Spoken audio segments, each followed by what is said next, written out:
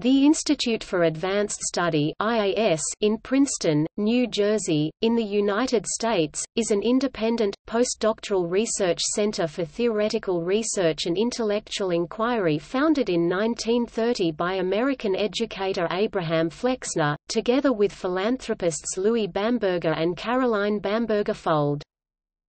The IAS is perhaps best known as the academic home of Albert Einstein, Hermann Weyl, John von Neumann and Kurt Gödel, after their immigration to the United States. Although it is close to and collaborates with Princeton University, Rutgers University, and other nearby institutions, it is independent and does not charge tuition or fees. Flexner's guiding principle in founding the institute was the pursuit of knowledge for its own sake. The faculty have no classes to teach. There are no degree programs or experimental facilities at the institute. Research is never contracted or directed.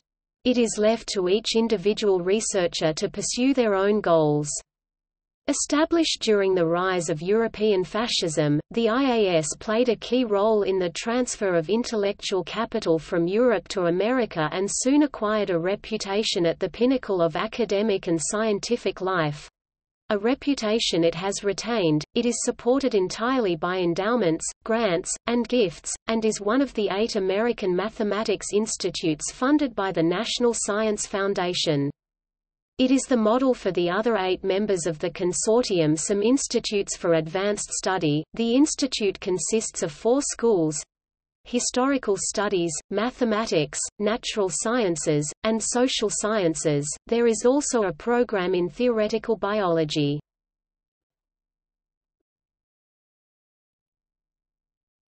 Topic: History.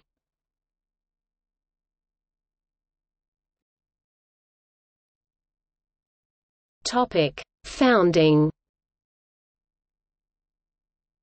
The institute was founded in 1930 by Abraham Flexner, together with philanthropists Louis Bamberger and Caroline Bamberger Fold. Flexner was interested in education generally, and as early as 1890 he had founded an experimental school which had no formal curriculum, exams, or grades. It was a great success at preparing students for prestigious colleges, and this same philosophy would later guide him in the founding of the Institute for Advanced Study. Flexner's study of medical schools, the 1910 Flexner Report, played a major role in the reform of medical education. Flexner had studied European schools such as Heidelberg University, All Souls College, Oxford, and the Collège de France, and he wanted to establish a similar advanced research center in the United States. In his autobiography, Abraham Flexner reports a phone call which he received in the fall of 1929 from representatives of the Bamberger siblings that led to their partnership and the eventual founding of the IAS. I was working quietly one day when the telephone rang and I was asked to see 2 gentlemen who wished to discuss with me the possible uses to which a considerable sum of money might be placed. At our interview, I informed them that my competency was limited to the education field and that in this field it seemed to me that the time was ripe for the creation in America of an institute in the field of general scholarship and science, resembling the Rockefeller Institute in the field of medicine, developed by my brother Simon. Not a graduate school, training men in the known and to some extent in methods of research, but an institute where everyone, faculty and members, took for granted what was known and published, and in their individual ways, endeavored to advance the frontiers of knowledge. The Bamberger siblings wanted to use the proceeds from the sale of their department store in Newark, New Jersey, to found a dental school as an expression of gratitude to the state of New Jersey. Flexner convinced them to put their money in the service of more abstract research. There was a brush with near disaster when the Bambergers pulled their money out of the market just before the crash of 1929. The eminent topologist Oswald Veblen at Princeton University, who had long been trying to found a high-level research institute in mathematics, urged Flexner to locate the new institute near Princeton where it would be close to an existing center of learning and a world-class library. In 1932 Veblen resigned from Princeton and became the first professor in the new Institute for Advanced Study. He selected most of the original faculty and also helped the institute acquire land in Princeton for both the original facility and future expansion. Flexner and Veblen set out to recruit the best mathematicians and physicists they could find. The rise of fascism and the associated anti-Semitism forced many prominent mathematicians to flee Europe, and some, such as Einstein and Hermann Weyl, whose wife was Jewish, found a home at the new institute. Weyl, as a condition of accepting, insisted that the institute also appoint the 30-year-old Austrian-Hungarian polymath John von Neumann. Indeed, the IAS became the key lifeline for scholars fleeing Europe. Einstein was Flexner's first coup, and shortly after that he was followed by Veblen's brilliant student James Alexander and the wunderkind of logic Kurt Gödel. Flexner was fortunate in the luminaries he directly recruited, but also in the people that they brought along with them. Thus, by 1934 the fledgling institute was led by 6 of the most prominent mathematicians in the world. In 1935 quantum physics pioneer Wolfgang Pauli became a faculty member. With the opening of the Institute for Advanced Study, Princeton replaced Göttingen as the leading center for mathematics in the 20th century.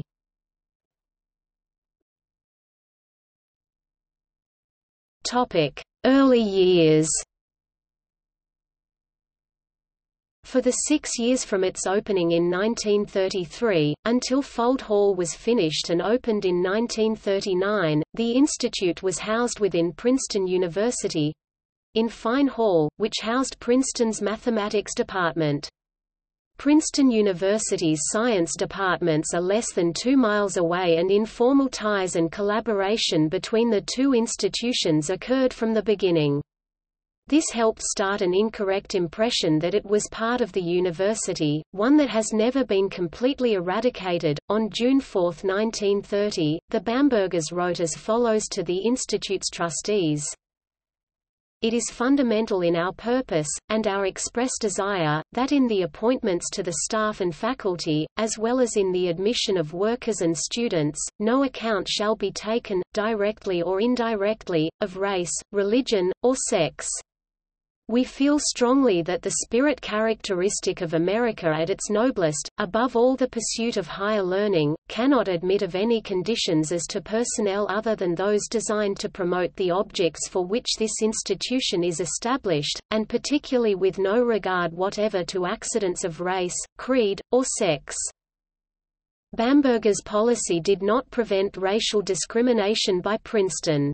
When African-American mathematician William S. Claytor applied to the IAS in 1937, Princeton University said they would not permit any colored person to go to the Institute for Advanced Study. It was not until 1939, when the institute had moved into its own building, that Veblen was able to offer Claytor a position, but this time Claytor turned it down on principle. Flexner had successfully assembled a faculty of unrivaled prestige in the School of Mathematics, which officially opened in 1933. He sought to equal this success in the founding of schools of economics and humanities, but this proved to be more difficult. The School of Humanistic Studies and the School of Economics and Politics were established in 1935. All 3 schools along with the office of the director moved into the newly built Fold Hall in 1939. Ultimately the schools of Humanistic Studies and Economics and Politics were merged into the present-day School of Historical Studies established in 1949. In the beginning, the School of Mathematics included physicists as well as mathematicians. A separate School of Natural Sciences was not established until 1966. The School of Social Science was founded in 1973.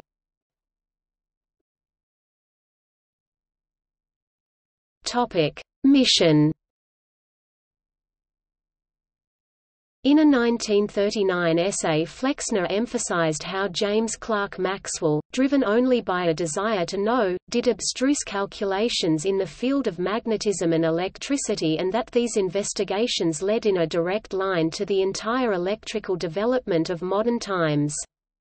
Citing Maxwell and other theoretical scientists such as Gauss, Faraday, Ehrlich and Einstein, Flexner said, "Throughout the whole history of science, most of the really great discoveries which have ultimately proved to be beneficial to mankind have been made by men and women who were driven not by the desire to be useful but merely the desire to satisfy their curiosity." The IAS Blue Book says, "The Institute for Advanced Study is one of the few institutions in the world where the pursuit of knowledge for its own sake is the ultimate raison d'être. Speculative research, the kind that is fundamental to the advancement of human understanding of the world of nature and of humanity, is not a product that can be made to order.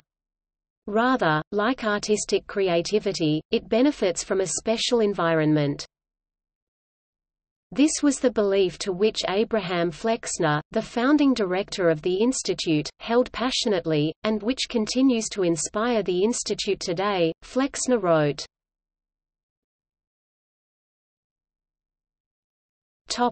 Impact.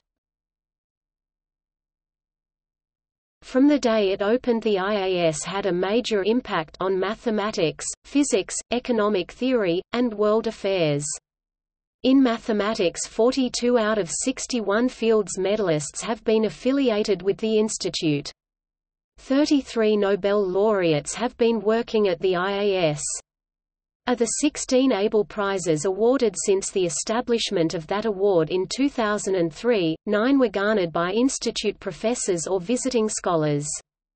Of the 56 Cole Prizes awarded since the establishment of that award in 1928, 39 have gone to scholars associated with the IAS at some point in their career. IAS people have won 20 Wolf Prizes in mathematics and physics. Its more than 6,000 former members hold positions of intellectual and scientific leadership throughout the academic world. Pioneering work on the theory of the stored program computer as laid down by Alan Turing was done at the IAS by John von Neumann, and the IAS machine built in the basement of the Fuld Hall from 1942 to 1951 under von Neumann's direction introduced the basic architecture of all modern digital computers. The IAS is the leading center of research in string theory, and its generalization M-theory introduced by Edward Witten at the IAS in 1995. The Langlands program, a far-reaching approach which unites parts of geometry, mathematical analysis, and number theory, was introduced by Robert Langlands, the mathematician who now occupies Albert Einstein's old office at the Institute. Langlands was inspired by the work of Hermann Weyl, André Weil, and Harish Chandra, all scholars with wide-ranging ties to the Institute, and the IAS maintains the key repository for the papers of Langlands and the Langlands program. The IAS is a main center of research for homotopy type theory, a modern approach to the foundations of mathematics which is not based on classical set theory. A special year organized by Institute professor Vladimir Voevodsky and others resulted in a benchmark book in the subject, which was published by the Institute in 2013. The Institute is or has been the academic home of many of the best minds of their generation. Among them are James Waddell Alexander II, Michael Atiyah, Enrico Bombieri, Xiang-Shen Chern, Pierre Deligne, Freeman J. Dyson, Albert Einstein, Clifford Geertz, Kurt Gödel, Albert Hirschman, George F. Kennan, Sung Dao Lee, J. Robert Oppenheimer, Erwin Panofsky, Atle Selberg, John von Neumann, André Weil, Hermann Weyl, Frank Wilczek, Edward Witten, Chen Ning Yang and Xing-Tung Yao.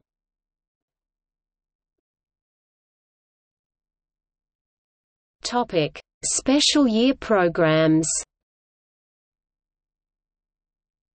Flexner's vision of the kind of results that can emerge in an institution devoted to the pursuit of knowledge for its own sake is illustrated by the special year programs sponsored by the IAS School of Mathematics. For example, in 2012–13 researchers at the IAS School of Mathematics held a special year on univalent foundations of mathematics. Intuitionistic type theory was created by the Swedish logician Per Martin Lofs in 1972 to serve as an alternative to set theory as a foundation for mathematics. The special year brought together researchers in topology, computer science, category theory, and mathematical logic with the goal of formalizing and extending this theory of foundations. The program was organized by Steve Woody, Thierry Caquon and Vladimir Voevodsky, and resulted in a book being published in Homotopy type theory. The authors—more than 30 researchers ultimately contributed to the project—noted the essential contribution of the IAS, saying, "Special thanks are due to the Institute for Advanced Study, without which this book would obviously never have come to be. It proved to be an ideal setting for the creation of this new branch of mathematics, stimulating, congenial, and supportive. May some trace of this unique atmosphere linger in the pages of this book, and in the future development of this new field of study." One of the researchers, André Bauer, said, "We are a group of 24 mathematicians who wrote a 600-page book in less than half a year. This is quite amazing, since mathematicians do not normally work together in large groups. But more importantly, the spirit of collaboration that pervaded our group at the Institute for Advanced Study was truly amazing. We did not fragment. We talked, shared ideas, explained things to each other, and completely forgot who did what." The book, informally known as the Hot Book, is freely available online.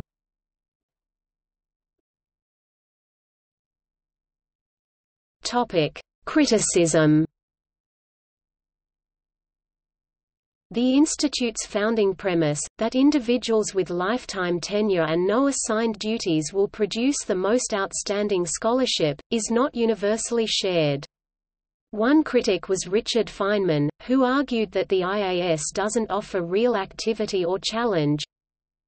"When I was at Princeton in the 1940s I could see what happened to those great minds at the Institute for Advanced Study, who had been specially selected for their tremendous brains and were now given this opportunity to sit in this lovely house by the woods there, with no classes to teach, with no obligations whatsoever.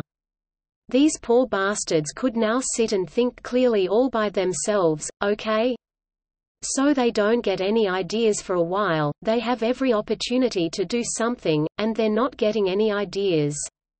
I believe that in a situation like this a kind of guilt or depression worms inside of you, and you begin to worry about not getting any ideas. And nothing happens. Still no ideas come. Nothing happens because there's not enough real activity and challenge, you're not in contact with the experimental guys.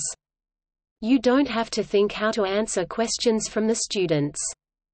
Nothing."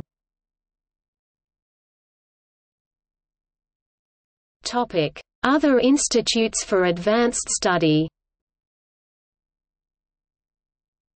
The IAS in Princeton is widely recognized as the world's first institute for advanced study. Despite later imitators of the institute's model, it took years before any similar institutions were founded. The Center for Advanced Study in the Behavioral Sciences at Stanford was the first such spin-off in 1954. This was followed by the National Humanities Center founded in North Carolina in 1978. These two institutions eventually became the core of a consortium known as Some Institutes for Advanced Study (CIAS). The CIAS includes the original institute in Princeton and 8 other institutes founded explicitly to emulate the model of the original IAS. These 9 institutes for advanced study are. In recent years there have been other institutes loosely based on the Princeton original, in some cases established with help from IAS professors. In 1997, IAS professor Chen Ning Yang helped the Chinese set up the Institute for Advanced Study at Tsinghua University in Beijing. The Freiburg Institute for Advanced Studies in Freiburg, Germany was founded in 2007, with IAS director at the time Peter Goddard giving the inaugural address. Princeton IAS professors André Weil and Armand Borel helped to establish close contacts with the Ramanujan Institute for Advanced Study in Mathematics, founded in 1967 as part of the University of Madras in India. The prestigious Institut des Hautes Études Scientifiques (IAS), founded in 1958 just south of Paris, is universally acknowledged to be the French counterpart of the IAS in Princeton. Princeton Institute director Robert Oppenheimer had a close relationship with IAS founder Leon Mochain and played a major role in helping to get it established. Neither the Princeton IAS nor CIAS is connected with, and should not be confused with, the Consortium of Institutes of Advanced Studies, which comprises some 20 research institutes located throughout Great Britain and Ireland. The name Institute for Advanced Study, along with the acronym IAS, is also used by various other independent institutions throughout the world, some having little to do with the Princeton model. See Institute for Advanced Study disambiguation for a complete list.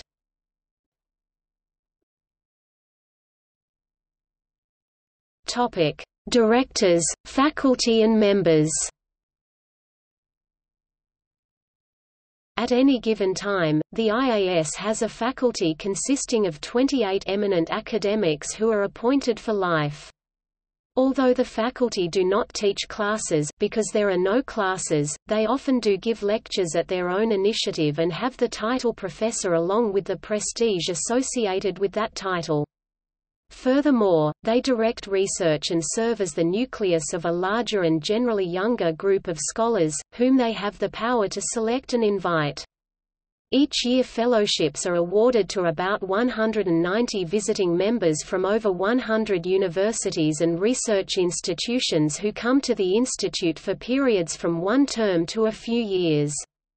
Individuals must apply to become members at the institute, and each of the schools has its own application procedures and deadlines.